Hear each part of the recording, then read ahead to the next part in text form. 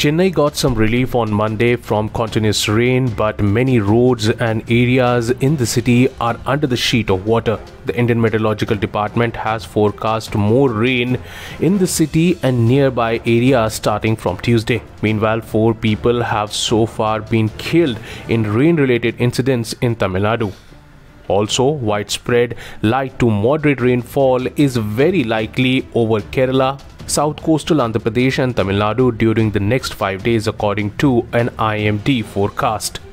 Meanwhile, in Chennai and its suburbs, a section of subways were closed on Monday and traffic diversions were implemented, giving commuters a harrowing time even as the civic workers slogged to remove slit and declog trains. The Indian Meteorological Department has issued an orange alert for 14 districts including Nilgiris, Coimbatore, Dilingillur, Theni, Tenkasi and Tirunelveli.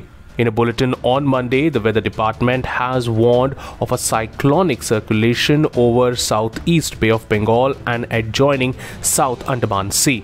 Under its influence, a low-pressure area is very likely to form over southeast Bay of Bengal and neighborhood during the next 24 hours. Fishermen have been advised not to venture into the sea between November 9th and 12th. NDRF Chief S.N. Pradhan said that more than 20 teams have been deployed in Tamil Nadu and Andhra Pradesh by Tuesday in the wake of the heavy rain alert. Since the start of the northeast monsoon last month, Tamil Nadu has recorded about 43% above normal rainfall. Subscribe to Oneindia channel and never miss an update.